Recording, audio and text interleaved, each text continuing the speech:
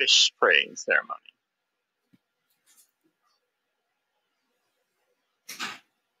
I like how that one to the left has the red and green and black. It looks Gucci. So Gucci. The fish praying ceremony is a common cultural activity of coastal fishing villages in Da Nang, annually held in the spring. The ceremony often lasts 2 days with serious and solemn rites performed and noisy entertainment activities. Ba Trao, dancing and singing is the unique general ritual performance ceremony, including dancing, singing, and performing a short play which describes fishing activities, praises the merit of Ka'ong, and expresses their aspiration of a peaceful life.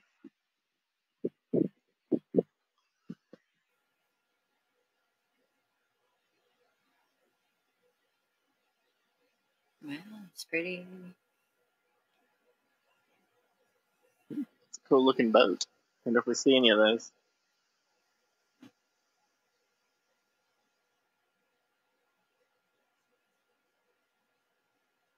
Fishermen's life and their coastal culture.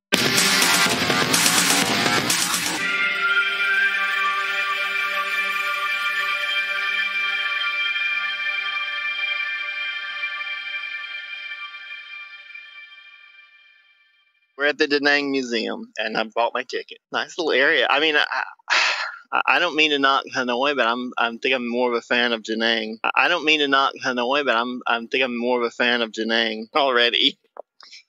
Everything's so nice and clean. I gotta tell you, after we toured a couple of sites in Hanoi, I was ready to toss out the capitalist invaders. Well, I tell you what. At the end of that museum, I was like, yeah, get them. And they did. Yeah, they did. Yeah. Their entire history is being badasses and fighting people off. Yep. Right. It seems like every major empire in the region, and obviously plenty that weren't, a couple that weren't in the region, think that it's going to be a great idea to invade Vietnam, and they all get sent home packing. For over 10 centuries, this village has been well known for its fish sauce in order to produce finished fish sauce with specific and attractive taste. The people here apply their knowledge as well as life and job experience to the process of making fish sauce.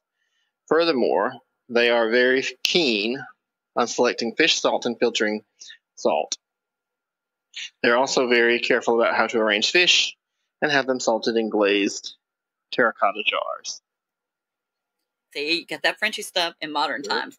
Notable collections include restored walls of the fortress built by Emperor Minmang, but photographs depicting life in Da Nang from 14th century, artifacts related to national reunification in 1975, exhibits showcasing various minority ethnic groups in the region. Now, that's kind of like what we saw before, where it shows the different ethnic groups from that other museum. Right. So I like the continuity. Yeah, that was really cool, too. So well, I'm digging Vietnam's museums in general. Yeah, they're good museums. I will say I notice a strong respect for indigenous ethnic groups. Because obviously not everyone here is open to the resistance war against the French-Spanish coalition forces from 1858 to 1860. On September 1st, 1858, the French-Spanish coalition troops, including 2,300 soldiers with 16 warships under the command of Admiral Rigaud de Genouilly, began bombarding the Nguyen Court's defense system at Da Nang seaport, starting the aggressive war of the French colonists in Vietnam. I didn't know the Spanish were involved. It's interesting. Nobody expects the Spanish to be involved. It's true that. That was what says. Yeah. This museum was established as, Da Nang Museum, but established in 1989, initially named Quang Nam Da Nang Provincial Museum, or probably Provincial, you know what I mean? But, probably some Frenchy crap. Maybe. I don't know. But rebuilt and relocated to its current location in 2005, plays a significant role in educating locals and tourists about Da Nang's history and culture. Their empire was still going strong. Oh, interesting. Okay.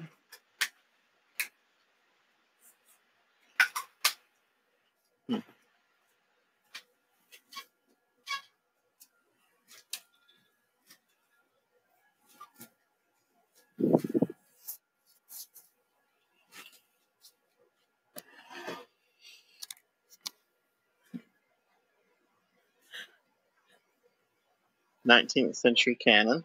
Oh, it's a replica. I came over because of these weapons. Weapons used by Da Nang people and soldiers in the early days of the resistance war against the French army. People, we don't get to hear their side of anything ever, and nor do anybody care hears. They don't give a damn over here because they're selfish assholes.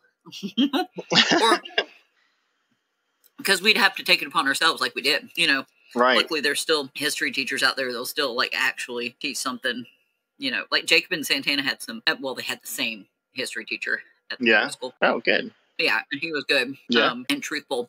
He said, "I'll be truthful to the point of which your parents won't complain to me, though." Oh. So I would suggest you look up more about it. Well, yeah, you know. So he encouraged him to look up more about it. Right. Yeah. It's not always like a top-down, you know. Yeah. It's not always like a top-down, you know, scheme from the masters that keep this stuff hidden. But rebuilt and relocated to its current location in 2005, plays a significant role in educating locals and tourists about Da Nang's history and culture. It houses over 2,500 artifacts, documents, and photographs. Exhibits cover various periods of Da Nang's history, including prehistory, Cham era, French colonial period. Notable collections include restored walls of the fortress built by Emperor Minmang, but photographs depicting life in Da Nang from 14th century, artifacts related to national reunification in 1975, exhibits showcasing various minority ethnic groups in the region. Bao, the traditional seaboat of coastal inhabitants in central Vietnam and the south of central Vietnam, was very popular from the 16th to the 19th centuries. Gai bao is the type of double-bottomed boat made from solid hardwoods such as peckwood, chestnut, ironwood. The hull is roundish, with big size, thanks to the large volume below the waterline. Loading capacity of the Gai bao is big, which is up to 100 tons. Loading capacity of the Gai bao is big, which is up to 100 tons. Also, it is able to go out to sea. It's a must visit for history buffs and those seeking to understand the cultural tapestry. I love that. Traditional craft tools and objects showcasing local artisan heritage, which we did see some of that, didn't we? Traditional craft tools and objects showcasing local artisan heritage, which we did see some of that, didn't we? We did. Oh, the second floor is dedicated to war crimes, offers a poignant reflection on the region's past struggles. We did. Oh, the second floor is dedicated to war crimes, offers a poignant reflection on the region's past struggles. So we've got our yes, like, what? Literally natural arts, crafts, history, all that down there. But then the second floor is going to be some realness that's like perspective too. Seems like every major empire in the region, and you know, obviously plenty that weren't, a couple that weren't in the region, think that it's time, you know, it's going to be a great idea to invade Vietnam, and they all get sent home packing. Home. I want to introduce you to what I like to call the museum dash. we really need to move on to the next site, but there's a whole other floor of museum to go through. Oh, are we going to speed run? We're going to speed run the museum because it didn't say it in there. Oh, really? So okay. What is this one? So let's find out. Yeah. We're going to find out very quickly. These are jars. They look like they're making booze, but I don't see a good... We're going to wait till we get a explainy kind of a thing happening. It looks like there's some tea. That's a nice table. What are we making here? What is this about? All right, let's get the big area here. Could be medicine. These guys are just having some tea. Okay, and here we have a pharmacy, medicine shop.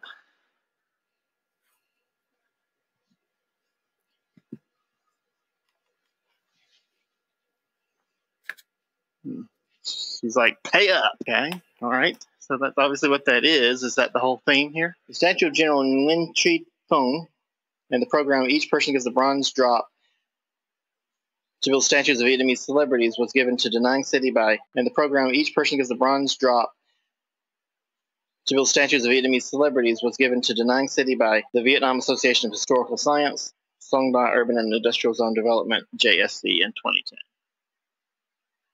I think people need to really appreciate how much effort it takes to make that. Because I don't know if you ever made pottery in school, but I did, and it was a lot.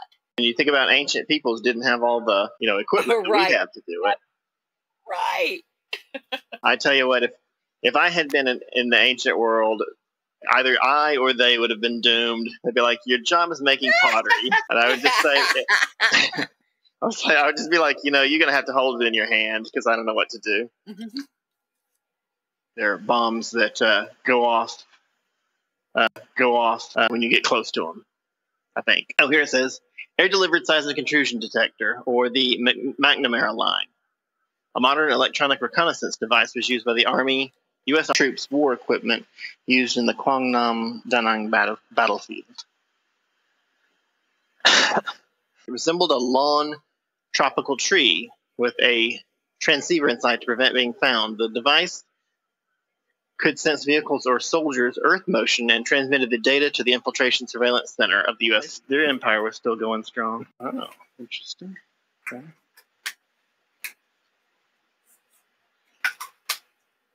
Hmm.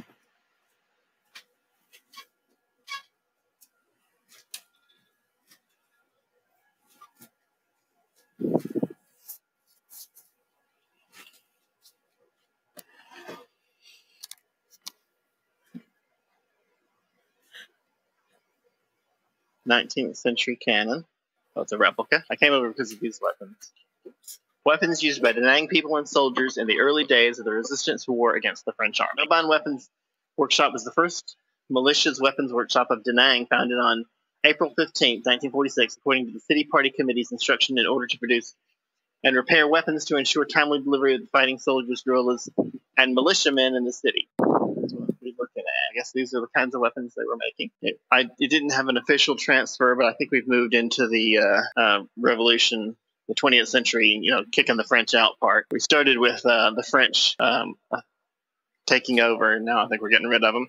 Mono Base, a revolutionary base located in the northern side of Sontra Peninsula, used to be part of the Da Nang City Party Committee office, started the operations from 1954 after the Geneva Agreements were signed until 1958. Oh, so we're going to go to Sontra, but we need to look for any historic sites there relevant to the war, because we'll have a lot of time on the peninsula. So. Yes.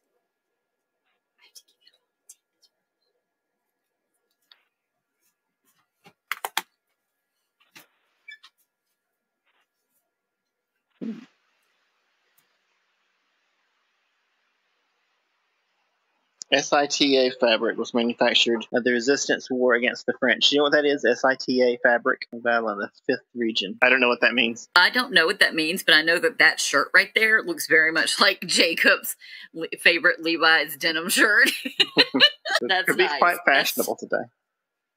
It's nice. Well, you know what? I haven't ever seen Vietnam not have some fashionable stuff going on. True that. I've noticed they're like pretty cool. Hey, we know what that is. Yes. They're calling a rifle. DK-57 rifle used by the Company 3, Battalion 74 of local armed forces of Quang Nam, Da Nang. The gun was set on fire 2 enemy tanks, killed 18 puppet soldiers at Keelong village. It was used in the liberation of Tien Phuoc district, participated in 37 combats, ground down lots of enemies' strength, destroyed many enemies, mechanical means, and military posts in 1973. Okay, so this is the American War. 1975, it was used in the Quang Nam Da Nang Liberation Campaign. So we've moved into the American War. After the Geneva Accords of 1954, the government of the Republic of Vietnam, with the promulgation of Law 1059, brought guillotine around provinces of southern Vietnam to execute patriots. 1954. Dang. Government of the Republic of Vietnam. That's southern Vietnam, right? Yeah, because what was the northern called? Like, is it just northern? The Socialist Republic of Vietnam. Oh. We got to go on to the next site. Oh? Yeah. I mean, obviously we're going to see everything on the web. They've arranged everything nicely in there. Yeah, yeah. I wish we'd started up here. When you said the good stuff was upstairs, I was like, oh, let's finish up. I mean, I don't want to disrespect the rice and the stuff downstairs, but because I get it, that's their natural and cultural history. But you know, all that stuff right there is interesting because as U.S. their language is a branch of the Hmong Khmer, so related to the Khmer people in Cambodia, and the Austroasiatic language family. Huh. Cool. There's your nice map. Yellow is Da Nang, and the western areas are where the different ethnic groups live. They're very clean, very organized. Yeah. All of their I'm a big stickler about the trash things, and I don't like things to be dirty looking. And all of their little trash cans outside for all the businesses were lined up perfectly. And that's nice. Come in. I like it clean. Ooh, this place is huge. Shops. Yeah. Oh, should I say stuff about this? Hold on a minute.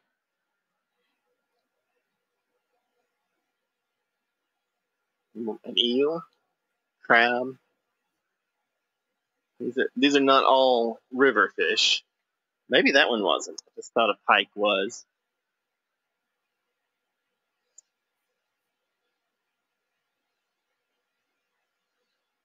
It just says shark. It doesn't say what kind.